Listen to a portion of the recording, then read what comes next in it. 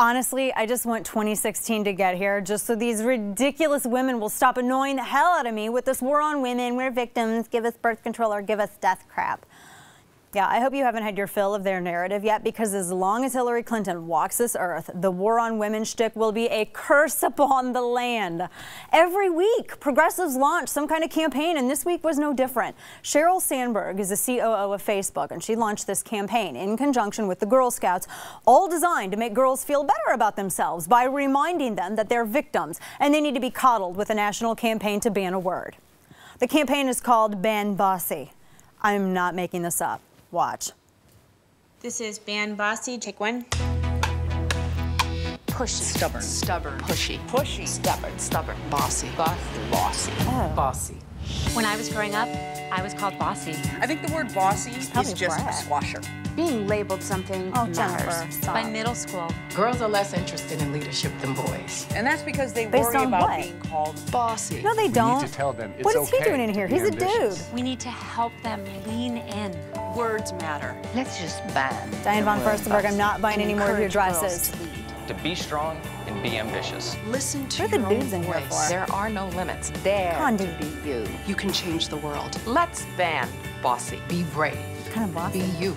Ban bossy. She's bossy. Join us to ban Bossy. Why are all these women bossing us around to ban Bossy? I'm not bossy. Yeah, you are. I'm the boss. I'm a boss too. Encourage girls Why are you to being lead. bossy to Take me? the Why are they pledge being at bossy? banbossy.com. You're probably sitting at home all like, what does this have to do with women? What does this word have to do with women? And I'm all, I know, right? What does the word bossy have to do with women? I didn't realize that women had the patent on bossy. I thought it was just a word applied to people who were unnecessarily assertive. Mitch McConnell is bossy. Yeah. Barack Obama is bossy. But no, says Sheryl Sandberg and the Girl Scouts and a bunch of left-leaning lady sites, bossy is a word used to neutralize the budding female leadership spirit inside every girl. Bossy is what women are called when they do leadership things, apparently, like ban words. No, because that's not bossy, that's leadership. I highly doubt, by the way, that Sandberg got to where she is today because she acted like some victim and played the sex card to bend the rules and tilt the playing field on everything from Title X to Obamacare. No, see, Sandberg got to where she is because she was a leader.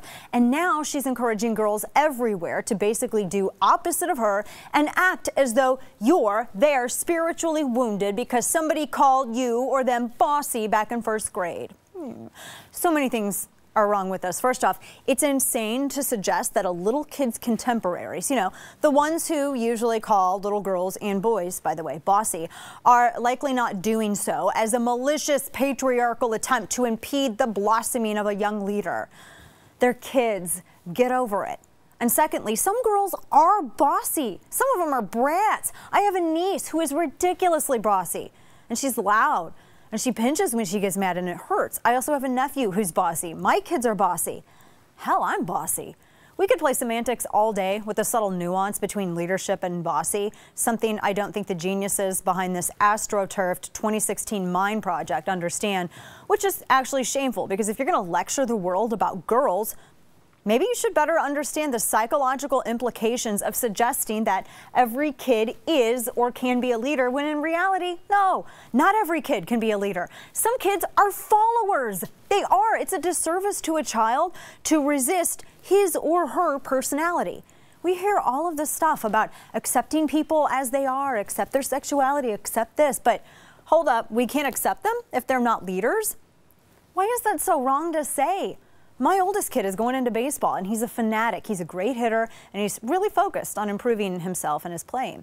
I was talking to one of the adults who oversee the program that we're thinking of having him join, and he said something along the line that, oh, well, you know, everybody's going to be able to make the team, and I was like, no.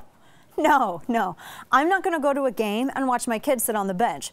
It's one thing if he loves it and, you know, you're supporting whatever, but it's another, honestly, if an adult is cruelly stringing him along, telling him that he's better than he is. Here's your participation trophy. Lash HQ, we don't do participation trophies. If he doesn't have it to do it, cut him. Do the right thing. I was an athlete in school and my letter jacket was coded. I also studied classical ballet for a trillion years, but what I always really wanted to do though was play basketball, and I really wanted to play well, but for whatever reason, I sucked out loud. I was the first cut at tryouts, and afterwards I was so just dejected. I hopped into the car with my mom. She was behind the wheel, and I told her, Mom, I got cut. She looked at me, her cigarette perched on her lip like she's Clint Eastwood. She said, yeah, well, suck it up. We drove off. See, strength doesn't need coddling. Leaders aren't satisfied with participation trophies, and girls, they're not going to feel better about themselves in a society where songs calling women bitches make the top 40, but hey-oh, don't say bossy. Ladies, Khalees took ownership of Bossy and a same name track in '06. You can't take that back. Now, one of the artists featured is Beyonce, which is ironic considering that she tells women to bow down and she sings about bossy men in her song Signs. I actually don't have a problem with the word. I do have a problem with the insipid hypocrisy of this campaign. How about we teach girls not to let the perception of others define them?